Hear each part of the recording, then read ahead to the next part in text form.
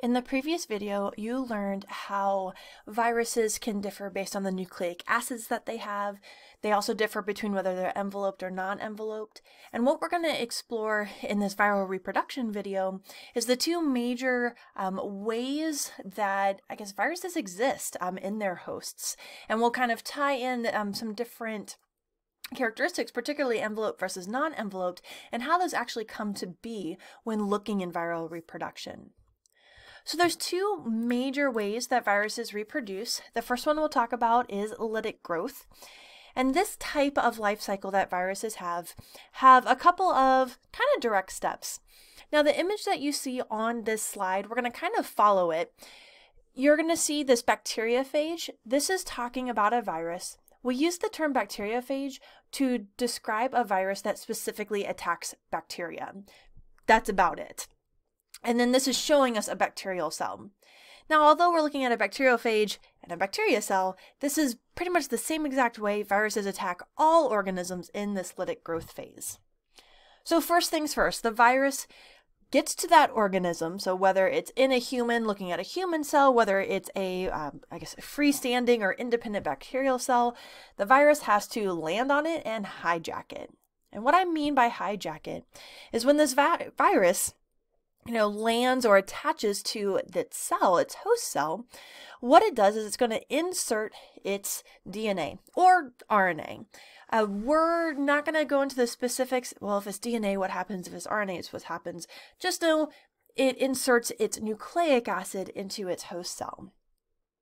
And that nucleic acid does have instructions, just like nucleic acids that are in our own personal cells, but the instructions that the virus has are instructions on how to, one, just replicate the DNA in general, but the instructions have the blueprints for the virus proteins. Remember, a virus is essentially a protein shell and nucleic acid.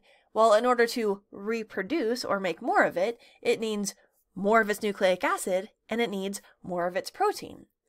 Well, the cool thing about life is that proteins are made up of these amino acids, right? And it's made using the 4 same nucleotides of DNA or RNA.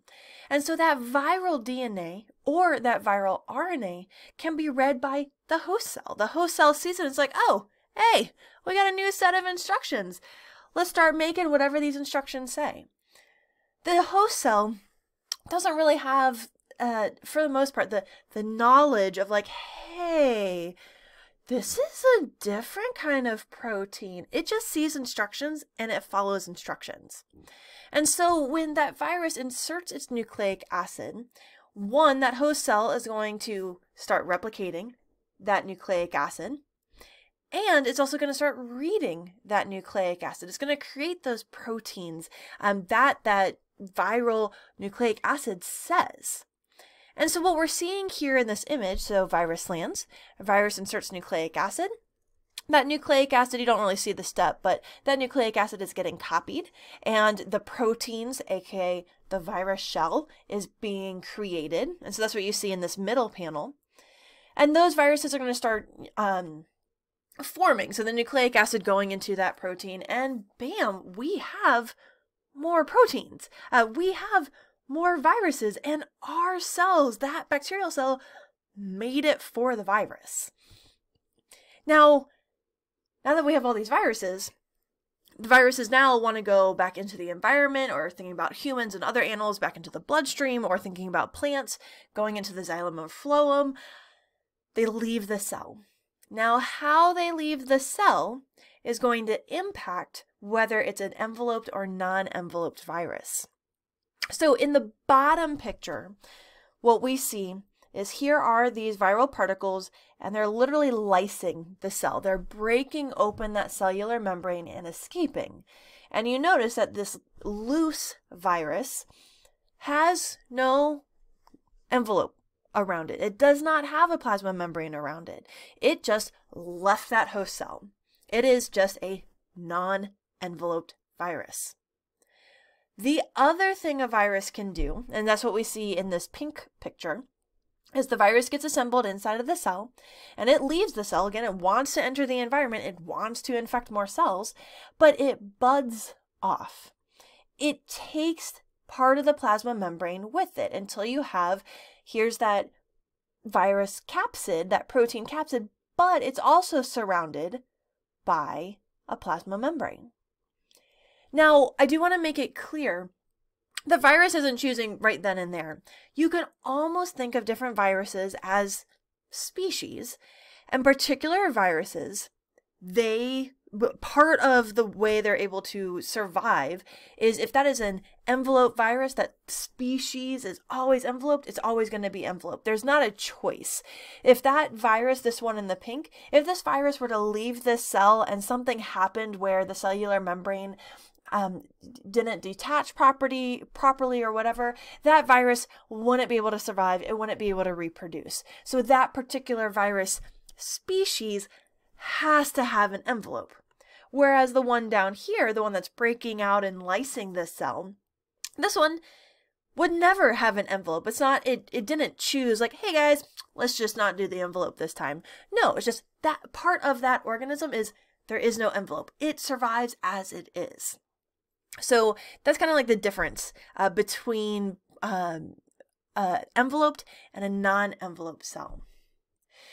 Now here's where you can imagine some differences exist between being enveloped and non-enveloped. So let's take a look at this envelope cell. It has the plasma membrane of its host cell.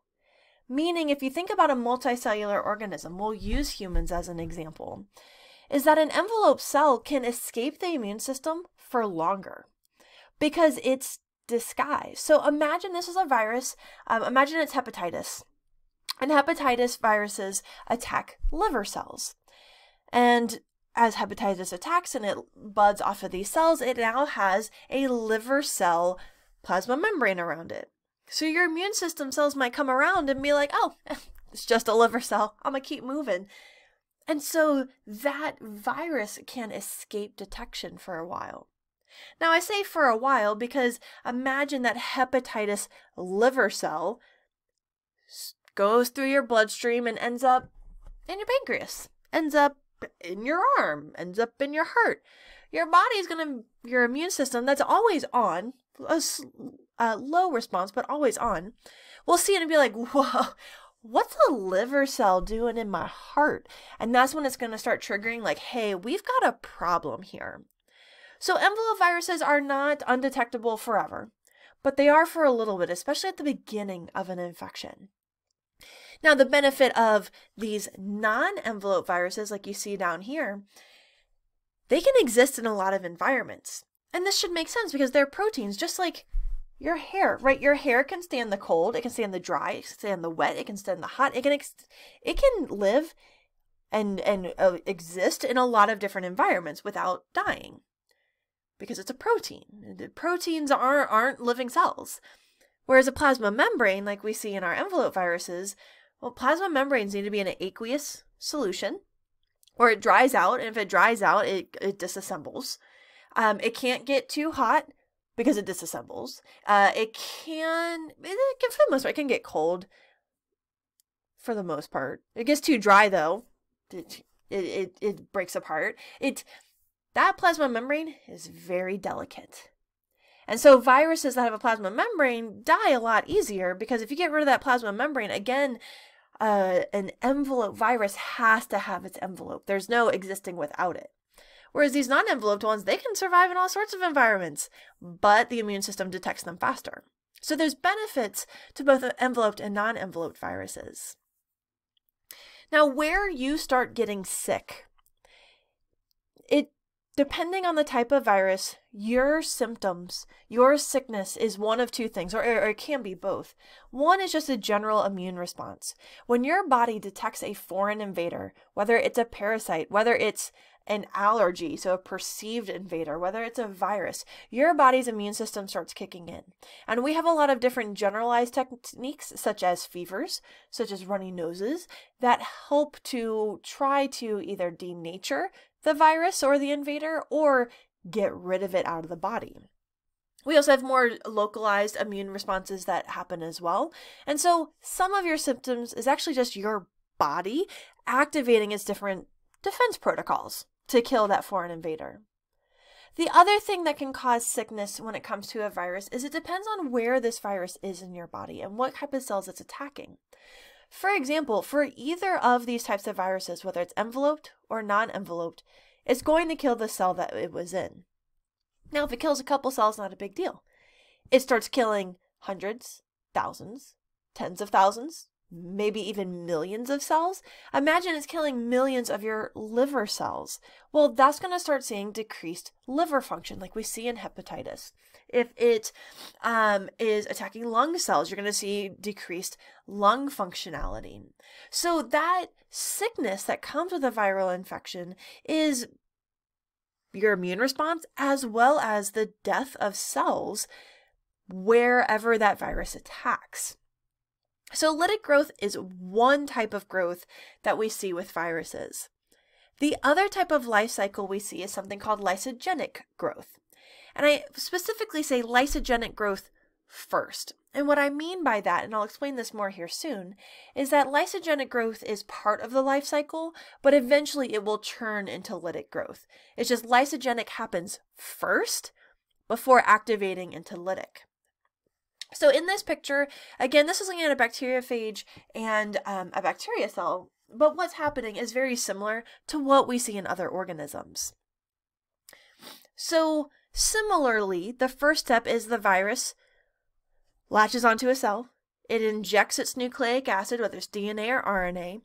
Now before, what would happen is that DNA or RNA would get copied, it would get read and create those viral proteins. But that's not what happens in lysogenic growth. This virus attacks and it integrates its nucleic acid into the host cell. And this, honestly, I find terrifying. I don't know why. Well, I find it even more terrifying because you, whoever is watching this video, you likely have at least one virus that has integrated its DNA with your DNA. And what's even crazier about it is if successful, remember DNA is the same across organisms, right? It's got A's, T's, G's, and C's. It's got a deoxyribose and phosphate backbone. It is the same. So our body's not like, hey, this is a new piece of DNA. Like our body has no way of fighting it because our body has no way of knowing that it's foreign. So what happens is this DNA that's now integrated into your DNA, when that cell divides, when that cell replicates, that DNA is replicated with it. Oh, sorry, I have a runny nose today. It's my immune system fighting something off. So what we have is that when your cell divides and it copies DNA, it copies that viral DNA. When that cell finishes dividing, we now have two cells, each with a copy of that viral DNA. And that viral DNA keeps getting copied over and over and over again every time those cells divide. It's a sleeper agent. That's what I think of it as. So this viral DNA is just chilling in your cells and it's waiting. It's waiting. So again, this DNA that was inserted into one cell doesn't just stay in one cell. Every time that cell divides, it will replicate and it passes on to those daughter cells. And nothing happens. It's fine. You don't get sick. Nothing's going on. Essentially, it's dormant. Or the official word is, we call it latent or latency, particularly in animal cells. That viral DNA just stays there until you're stressed. I don't mean mentally stressed, or I don't mean just mentally stressed. Maybe you're sick from something else. Maybe you haven't been getting a lot of sleep. Maybe you are stressed. Maybe you're overworked. Your body has physical responses to stress. And they're not positive ones. So when you're feeling down, this viral DNA is like, their immune system's kind of reduced right now. Perfect time to attack. And so what happens next is those cells that have that viral DNA essentially get activated. That viral DNA gets activated. It's detecting changes in the hormones and the stress levels in your body and says, you know what, this is a great time to now activate and enter the lytic cycle. And again, as a reminder of the lytic cycle, essentially what it's going to trigger the body to do is make copies of that DNA, to read that DNA, make those viral proteins, and then start killing the cells, right? Those viruses emerge from the cells and try to go attack other cells. And so then you're actually getting sick. Your immune system is now kicking in because there's these viral particles all over your body. There's these destroyed cells that are in your body. So the lysogenic phase is essentially just preparing for a massive viral attack later when you're already down. There's a lot of viruses that do this, and we're going to explore that more in class as some examples of viruses that have lysogenic growth. And again, kind of terrifying. Some of them are pretty common, but still kind of terrifying, thinking that your cells are just chilling, just waiting to attack you. Last thing we'll talk about is kind of preventing viruses in humans. We can treat viruses. So let's say you get sick. If you get sick, you might take an antibiotic if you have a bacterial infection. But there's very few antiviral drugs. And this probably makes sense to you because imagine if it's an envelope virus. It's really hard to develop a medicine that's, hey, attack this virus that attacks liver cells, and actually it has a plasma membrane that is my liver cell, because if you create an antiviral drug against that, that antiviral drug is very likely to attack your good, healthy liver cells in addition to the virus liver cells. If it's an unenveloped virus, and if it's just the protein, well, it's hard to develop medicines that go through that protein. And identify that protein, especially because viruses are so small. So antiviral drugs do exist, but they're rare. It's really hard to create medicines that can attack them because of the characteristics they have. So the biggest thing is preventing them. There's a lot of ways you can prevent it. I mean, obviously thinking about things like washing your hands, cleaning yourself so that if you have virus particles on you, you're reducing the likelihood of them getting inside of your body. But this is also where vaccines come in. So vaccines, for the most part, are all geared towards viruses. And essentially the goal of a vaccine is to build your immune system response. So to give you a crash course in your immune system, anytime you get sick with anything, your body fights it. And at the end of your body fighting it, what your body does is it creates these things called memory cells. It's essentially saying, hey, whew, that cold virus, what a doozy, am I right? So what that did, just like that. And what those memory cells say is like, hey, if we see these kind of proteins on the outside of the cell, if we see this kind of behavior, if we see these red flags, here's how we fought it last time, here's what was successful, so that if your body sees it again, it can mount a really strong immune response much faster. And it might even kill that intruder before you even feel symptoms. You might not feel symptoms at all because your body was able to fight it off before its numbers got too high. Yeah, so it's really cool what our body does to try to remember how to fight infections in the future. Now, with vaccines, essentially the goal of a vaccine is to, in a controlled environment, get you exposure to that virus. Your body's immune system still kicks in because it's still a foreign invader. And then your body builds those memory cells. It says, hey, we saw that flu from that flu vaccine. That was hard, right? It gave you a fever, got some soreness around there. But I've seen this, and I'm going to remember that I've seen this before, so that if you see that again, we know how to attack it much faster and much stronger. And you might not even get sick at all. Vaccines typically are either part of the virus, so it's going to have those unique proteins on it that your body can learn to remember, or it might have the whole virus, but it's inactivated, meaning the nucleic acid has either been denatured or has been removed altogether. But again, the point is so that your body just recognizes really the outside of that virus, so that if you see it again, your body can fight it off. There's different types of vaccines as well, but by and large, most of them kind of use this type of system to get your body to develop that immune response and that memory. So that's pretty much it for our viral reproduction. Again, there's a lot more intricacies of it that you might explore in other courses. Viruses, when you get sick, it's because they're in a lytic phase. However, some viruses will kind of go into this sleeper phase called lysogenic phase first. Not all viruses do that. Some viruses do. But again, when you are starting to feel sick, it's because whether it was lysogenic or not, it is now currently in a lytic phase. It's killing those cells, potentially stealing its plasma membrane like an envelope virus, or not, like a non-envelope virus. We can prevent these types of viral attacks, particularly the more potent ones, through vaccines and rely on our body's immune system. They've now had access to seeing what it looked like before.